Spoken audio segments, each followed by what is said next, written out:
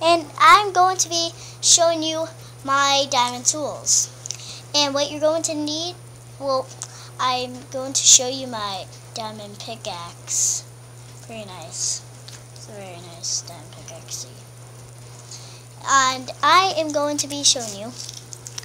And here's my diamond sword.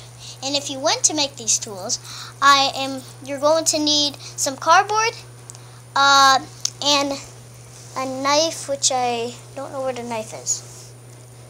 I put it away. Well, a cardboard knife, and you're going to need some paint, and that's all.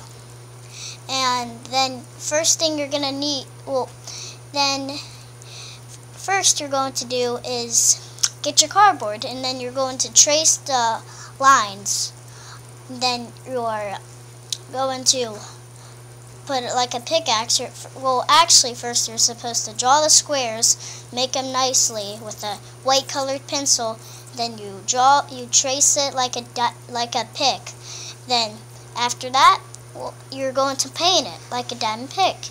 Then after that, you are going to cut it out, and then you're going to do the back. And then when that dries, then you will be done with your diamond pick. Same thing with the sword. Same thing. And that is how you do it. And I hope you enjoyed this video. And goodbye.